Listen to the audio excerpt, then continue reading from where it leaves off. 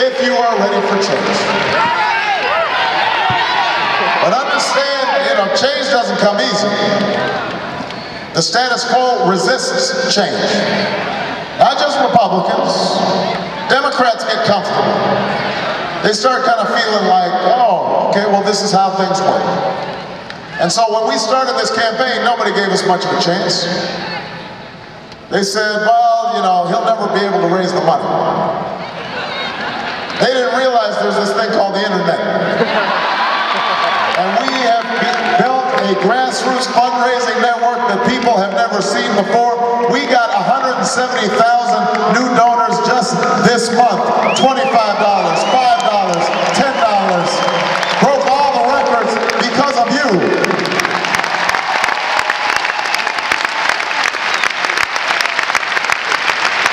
So then they said, well, you know what, he's never going to get any of the institutional support and all the endorsements. That's what you need to run a presidential campaign. But they didn't understand that we are building from the grassroots. We have a different model. We got precinct captains. We got folks who are energized and invigorated. And we have built the best political organization in this campaign, in this country right now, from the bottom up.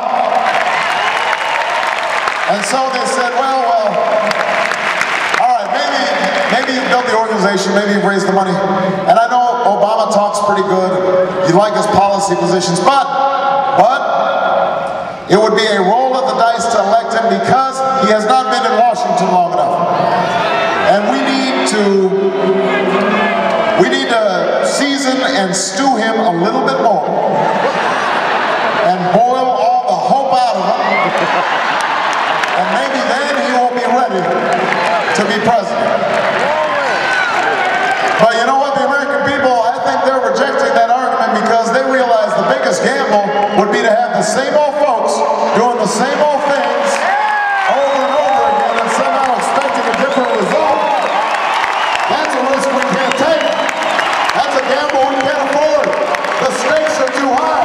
We need to turn the page and write a new chapter in American history.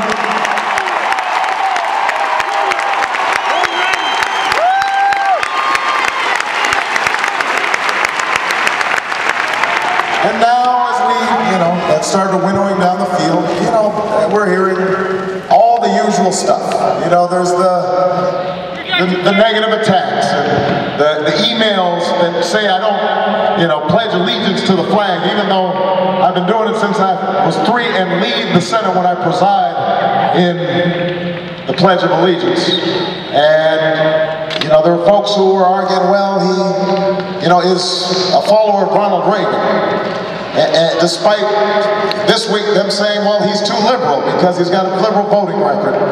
He's a little too black. Well, maybe he's not black enough. There are all sorts of reasons being offered by the purveyors of the status quo as to why we can't bring about change. But ultimately, it all comes down to you. It comes down to whether or not you believe it. Let me just describe. After Iowa, I think there were a lot of people who were just giddy. We had won a great victory, and all these nice write-ups, and I was on the cover of Newsweek, pretty picture, and everybody was just excited. And then we lost in New Hampshire, and suddenly people were like, oh, I guess this isn't as easy as we thought.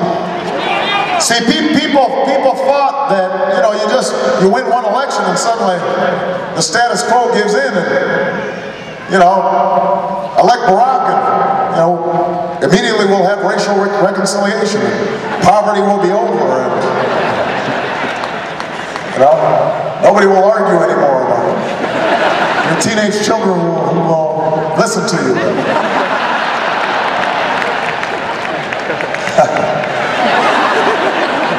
And so it was useful for us to recognize that this isn't easy. I've been talking about change since the beginning of this campaign. I talked about change when we were up, I talked about it when we were down, and now this change thing must be really catching on because I noticed everybody's talking about change. You know, Mitt Romney's got change on his signs. You know, George Bush, for all I know, he's for change. But see, we're not interested in change as a slogan. We want change that we can believe in, and that has to be earned. That has to be earned. That requires hard work. It requires that we come together, that we overcome real differences, that we're willing to disagree without being disagreeable, that we're willing to listen to each other, that we're willing to try new things that get us out of our comfort zone. And it requires hope. You know, I talk about hope a lot in this campaign. I've got hope on my signs. I gave a speech at the Democratic National Convention about hope, and I wrote a book called The Audacity of Hope. But I noticed that lately I've been getting criticized by my opponent for talking about hope, as if, well, oh, he's so naive. He's so idealistic. He's a hope monger.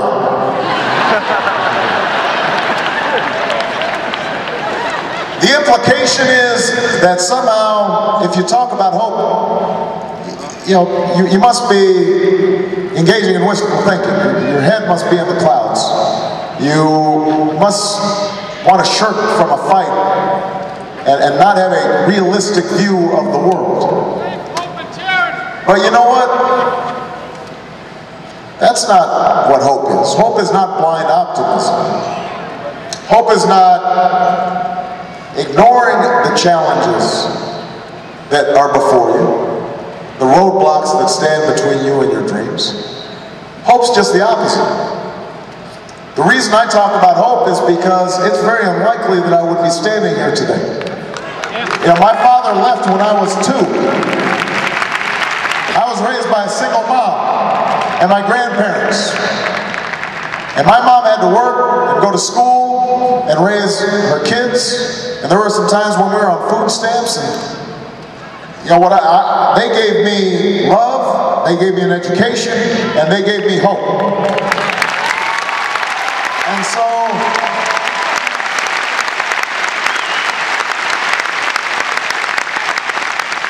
I know how hard it's going to be to provide health care for all Americans. The drug and the insurance companies aren't going to give up their profits easily. I know it will be hard to create an energy policy that makes sense in this country. ExxonMobil made $11 billion this quarter. That buys a lot of lobbyists. I know it won't be hard, it won't be easy to alleviate poverty. It's been built up over centuries. I know it won't be easy to lift up our schools, because all of us are going to have responsibilities. It's not just up to the teachers, it's going to be up to the parents. It's going to be up to our community to instill a love of learning, as well as putting the money in to make sure that every kid has the opportunities they need. I know because I have fought on the streets as a community organizer. I have fought in the courts as a civil rights attorney representing those who've been denied opportunity on the job or denied access to the polling place. I have fought in the legislature, and I've gotten some great bills passed, but I've lost a lot of good ones too, because good intentions were not enough. They weren't fortified with political power and political will. I have seen how easily this country can be misled, how our judgment can be clouded by fear. Not just fear of terrorism, but fear of immigrants, and fear of people who don't look like us, fear of people of different faiths.